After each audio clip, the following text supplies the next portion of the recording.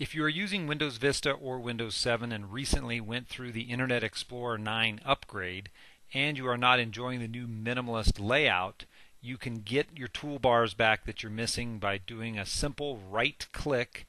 up in the title bar area, right below the title bar actually, next to the tabs, and you can enable the menu bar here if you like to have the menu bar present. You can also enable the favorite bar, let's get you your favorites back.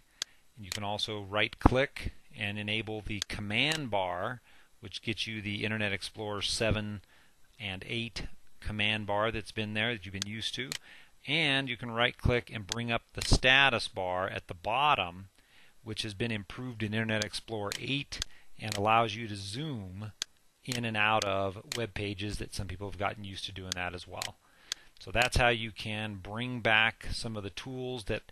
appear to be missing but that are still there in Internet Explorer 9.